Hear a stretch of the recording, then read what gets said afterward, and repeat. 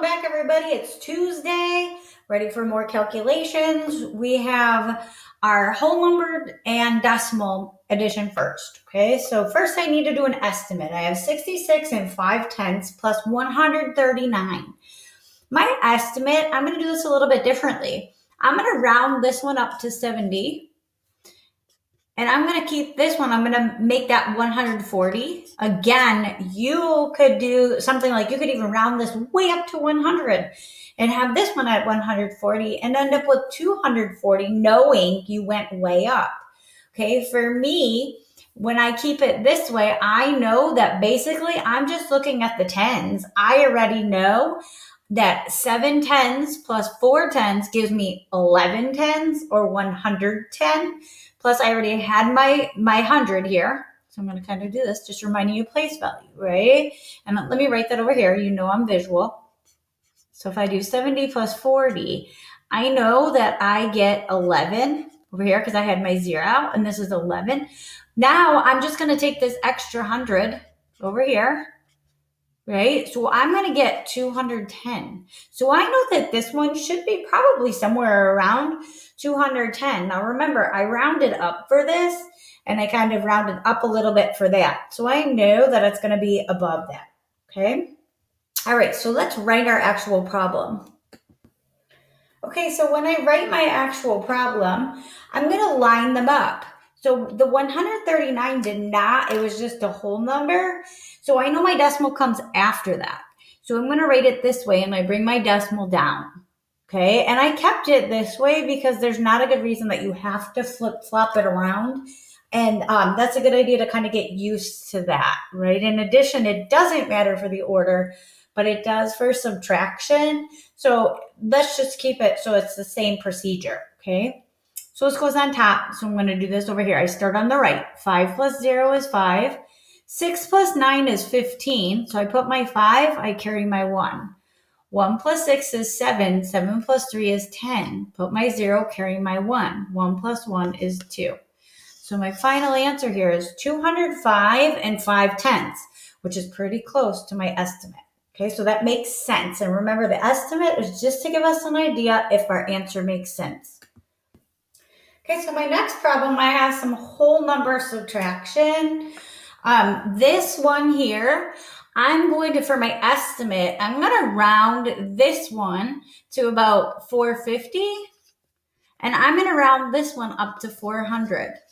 And hopefully when you see it there, right, my hundreds are staying the same. It's just here in my tens. I had 50. I'm taking none of those away. So this should be around 50. Okay, that's what I'm saying. Now remember, I rounded this up and this one I rounded up. So not quite, but that's going to give me an idea. Okay, if my number is so far away, then my answer doesn't really make sense. Okay, so I'm going to write my problem. Remember, I'm lining up my place values. And then I'm going to start. I'm going to be on the right. 5 minus 8, and I cannot do that, right? Because if I only have 5, I can't take 8 away. I would still owe somebody, so this will be negative. So I need to regroup. So I borrow. That becomes a 3. This becomes 15. 15 minus 8 is 7. 3 minus 9, I cannot do that, right? Because 3 is smaller than 9. And I cannot reverse this order. I always go top to bottom. So this becomes a 3. This is 13. Okay, and 13 minus 9 gives me 4. So my final answer is 47, and that's really close to 50. So my answer makes sense. Okay, so I'm on my problem with the fractions, right? So I have 3 12s, and we're gonna just use our idea about like the close to 1, close to half, close to 0. Okay, when we're doing our estimates for these, if I have 3 out of 12 pieces, I'm closer to 0. Right? Technically, I'm closer to 1/4, which this actually simplifies to 1/4, but that gives me an idea, right? So I'm less than 1/2. And then this one too, I'm less than 1/2. I know that because half of 6 is 3 and 2 is less than that. So I'm pretty close to that, kind of a little bit closer to a half. And over here, I was at half of 12 is 6, and that's why I knew this was 1/4, because 3 is also half of 6.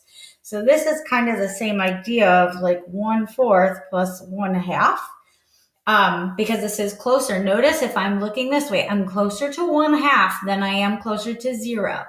So this is like 0 plus 1/2. So I know I'm going to be closer to like 1/2 or 3/4. Okay.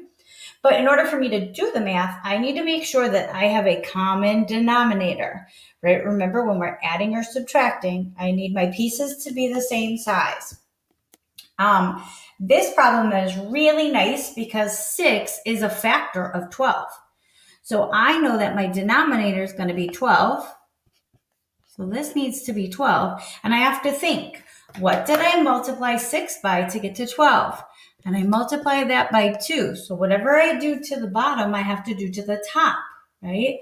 And when I say that, I'm going to bring this down because this fraction stays the same since it was already 12ths. And then over here, I'm just going to multiply across the top. 2 times 2 gives me 4. Okay, so then I keep my 12 and I just add the numerator. 3 plus 4 is 7. 7 is a prime number. And I cannot, so I know 1 and 7 are the factors, and I cannot do 7 times anything to equal 12.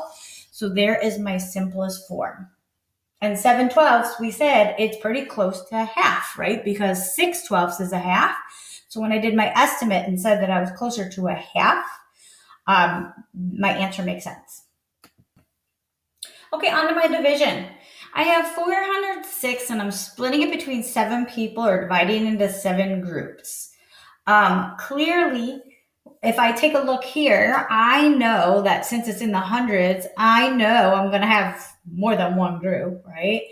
I know 7 times 10 would give me 700. So I know I'm not going to have my answer up here is not going to be 10, right? But this is not so far away. Okay, I need to go back. I'm so sorry. I don't know what I was thinking. So when I said 7 times 10, 7 times 10 is going to give me 70. So duh, we know we're going to have at least 10 groups. What I meant to say was 100 groups, right? What I meant to say was 100 because 7 times 100 would give me 700. And 406 is less than that.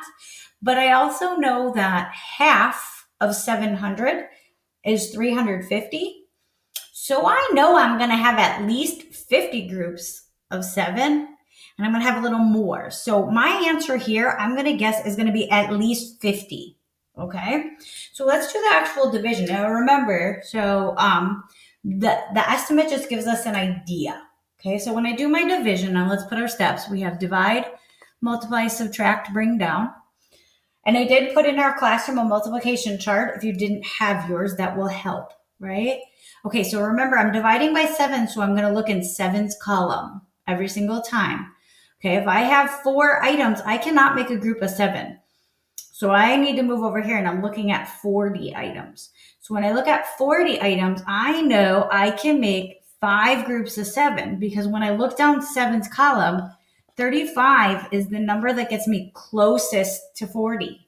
And when I find my 35, I move over and it's going to be 5 groups. 7 times 5 is 35. When I subtract this, I end up with 5. And I know this number is less than 7, which I was dividing by. So this is the correct number of groups. Then my B stands for bring down. So I'm going to bring this down. When I have 56, 56 is a multiple of 7. So when I look in 7's column, I see 56. And when I move over to see that, I see it was 8 groups. 7 times 8 gives me 56. And I'm going to subtract. I get 0 left. So my answer here is 58. Okay. I hope you're doing well. Let me know if you have any questions.